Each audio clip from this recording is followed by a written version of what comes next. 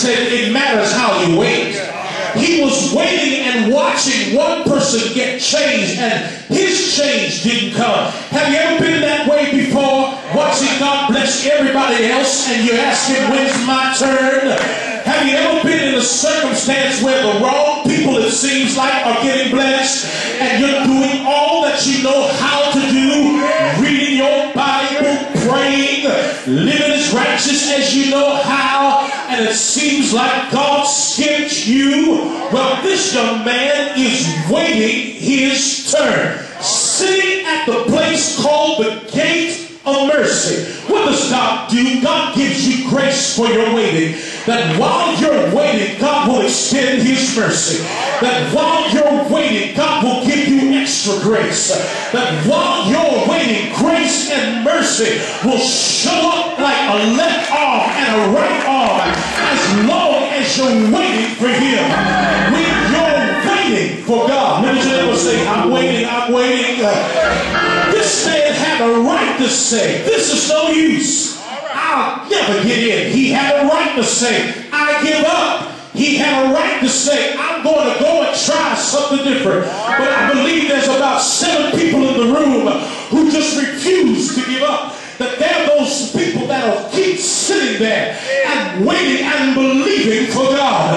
Those are the ones that the devil doesn't want coming to church, because they wait with a purpose. That it might not be my time, but when my time comes, you're going to see a change come over my life. I say it matters how you wait. But while I'm waiting, I'm just thanking God for the opportunity to wait. That when my turn comes, look at somebody yourself, then tell somebody next to you, your turn is today. Look at somebody and say, your turn might be today. Your turn might be today. I'm going to wait until my change. He was missing so many moments. But this was a moment that he said, I'm not missing this moment. Stay right here till something changes. Stay right here till something moves. Stay right here till God fixes what he said he would.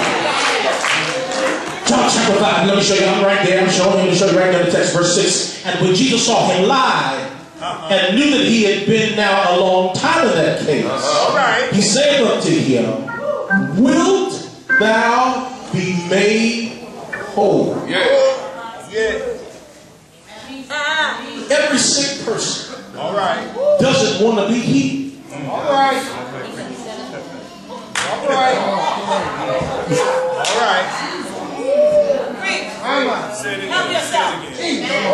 Every alcoholic doesn't want help. That's right.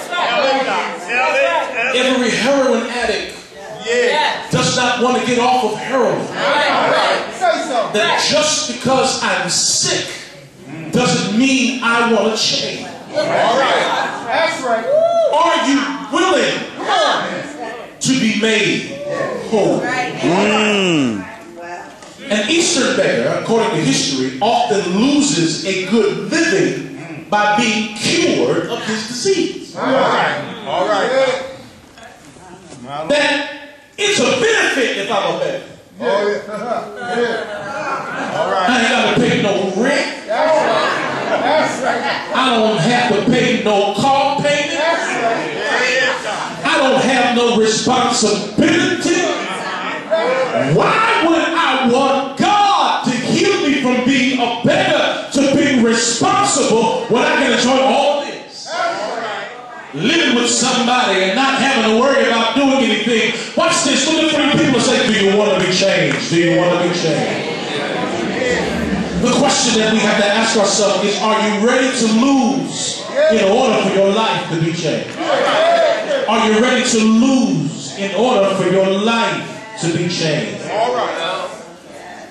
As bad as our current situation is, we'll say this, at least I'm familiar with it. I know it's bad, but it's not bad. I know I want to do better, but as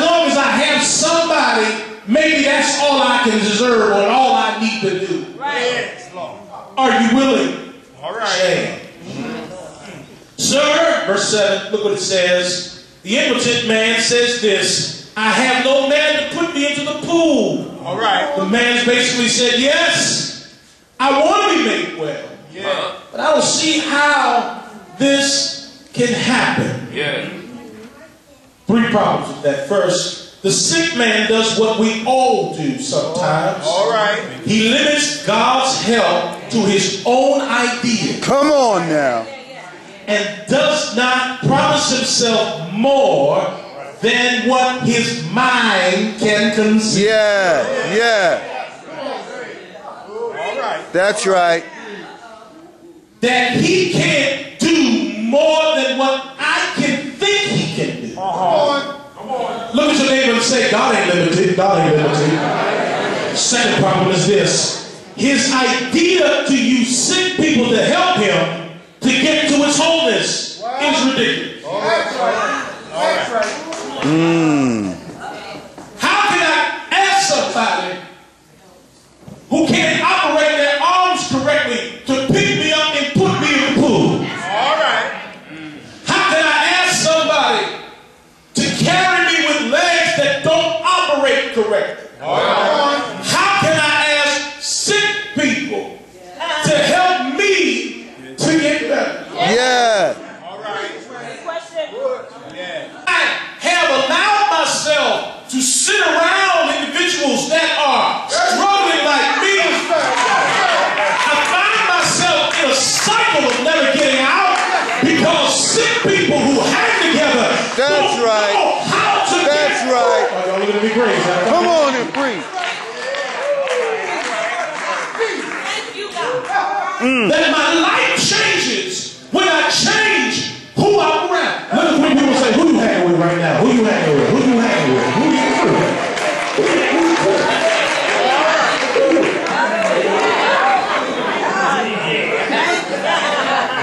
All right. with? If you want different results, you must be willing to change. Yeah. I'm in the text, verse 8, look at this. Jesus said unto him, rise, take up your bed, walk. All right. The man couldn't do it on his own. But guess what? That has nothing to do with it, because watch this. The power is not in the sinner. The power is in the command. Y'all better write that down, better tweet that to somebody. That's going to help somebody. The power is not in the sinner, but the power is in the command. If I told you you can do this, you need to believe me, not your sinful life. Let me crazy. Don't worry about what you can't do. If I commanded that you can do, just trust me and start doing what I commanded you to do. I said you are the head and not the tail. It's time for you to wake up one day and say, I'm the head this morning and I'm not the tail. It's time for you to walk into that job with your head up high. I know that they keep telling you that you're not going to have a job next week. That's all right. I'll be the only unemployed blessed person here in Chester because God said that I am the head and not the tail. And it doesn't matter if I'm employed, unemployed, laid off, fired, sitting on the curb. I am still blessed. Somebody say, I'm blessed, I'm blessed, I'm blessed. This miracle is different than any of Jesus' miracles. You know why? Because watch this. Most times, Jesus would say, your faith has made you whole. He didn't wait for the man's faith to connect up to his ministry. He did not wait for his faith to connect to his promise. He just says, listen, whether or not you have faith, just get up. Whether or not you believe it, just get up. There are some things you don't necessarily have to believe, but when you start doing it, it is demonstrated faith. Yeah.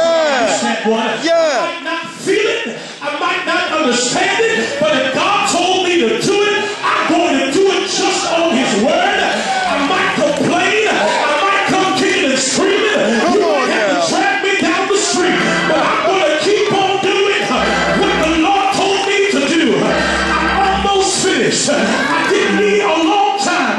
The Lord just stopped by to let somebody know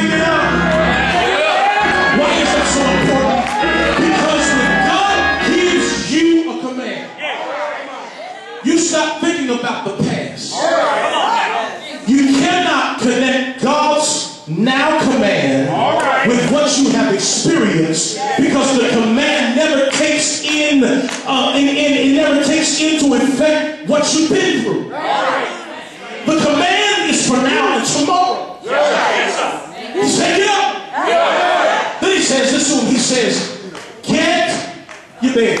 All right. Yes, sir. Yes, sir. Now I struggle with this part because if it were me, I would have left bed.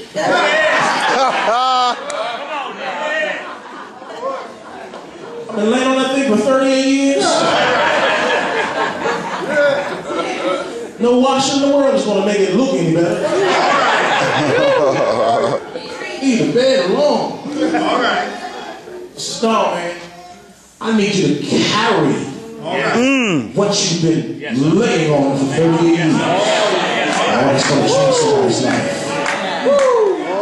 The thing that has been overpowering you for 38 years, I want you to take it in your hand. Show somebody that you got all the control. I want you to pick it up. I want you to hold it. Because when you go through your next problem, your bed will be a testimony of what God can do. Does anybody have any beds that they need to pick up in their hand? Oh, yeah. Pick up your bed.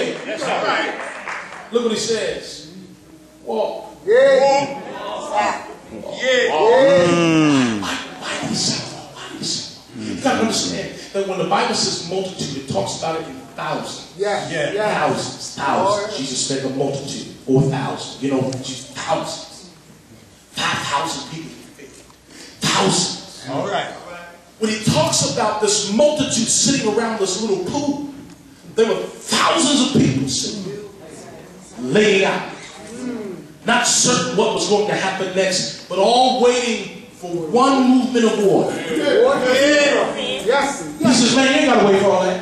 You just get on up, pick up your bed, and walk out of here. Don't just stand praising. You can do that if you want to. But if it was me, I wouldn't be walking, I'd be running. I wouldn't be crazy. Because the longer you stay, the more you believe, the more you start feeling sorry for the ones who did not get healed.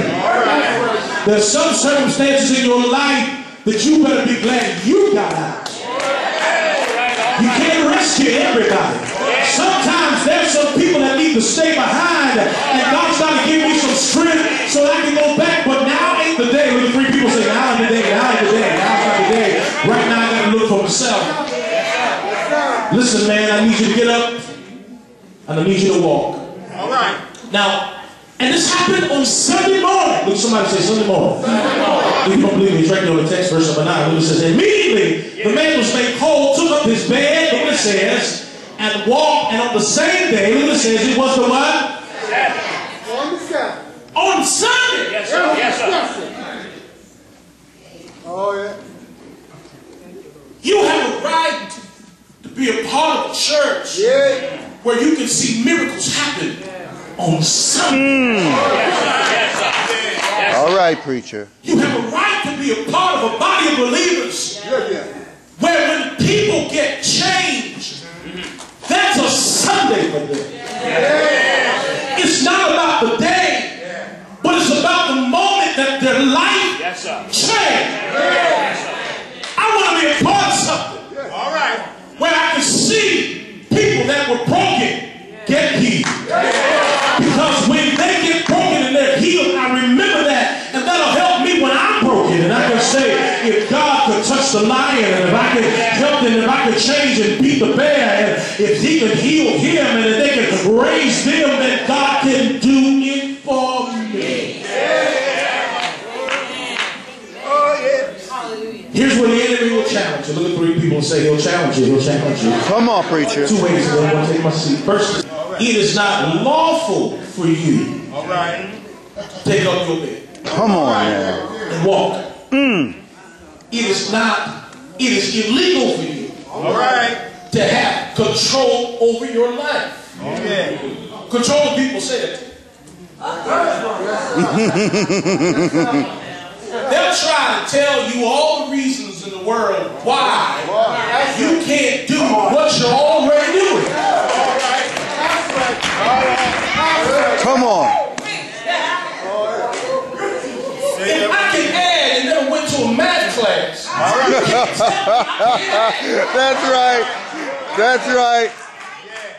Just because I didn't go to math class doesn't mean I don't know what 1 + 1 equals 2. Don't allow the enemy to tell you what you're not already doing. What's your name say? Prayer works. That if you pray for somebody and things happen in their life, don't you let somebody tell you that prayer don't work. It's illegal. All right. You can't do that. It's not allowed. You're out of order. We can't allow you to move forward. All right. Second thing is this. He says in verse 12, what man told you you were free? All right. Yeah. There are times in your life when people will challenge changing your life. All right. And try to connect it with other people. Come on now. When you get a miracle in your life, people ain't really involved outside of prayer. Look at your name and say, it was God, it was God, it was God. That's right. I love it when God puts a person in a circumstance where men can't bail them out. I love it when God puts them in a circumstance when God touches men's lives. I love it when God puts people in a circumstance where the only way you can get out is because of God. That's right. Come on, man. Get on. Yes. Jesus. Every head bowed and every eye closed. God desires to change you. All right. He desires to come into your life. Yes, Lord. To totally turn it around. Some people believe that God doesn't move today. All right. God still moves. God still saves. God still changes. All right. This man had been struggling with something for 30 years. Yeah. Jesus came, tapped him on the shoulder, and said, man, All right. if you're ready, let's go. Somebody in this room may not have been struggling as long as he has. Oh, yeah.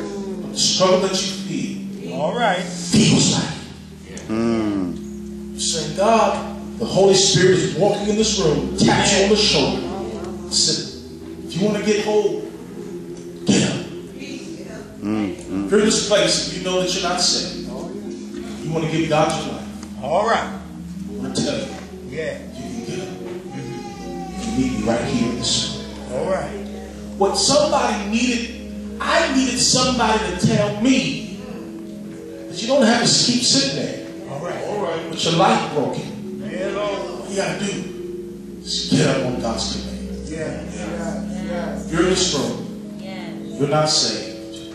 You have a bad relationship with God. You need to return back to the Lord. I'm going to ask you to meet me right in front. Right here. God is waiting for you. God is waiting for you. He's waiting for you.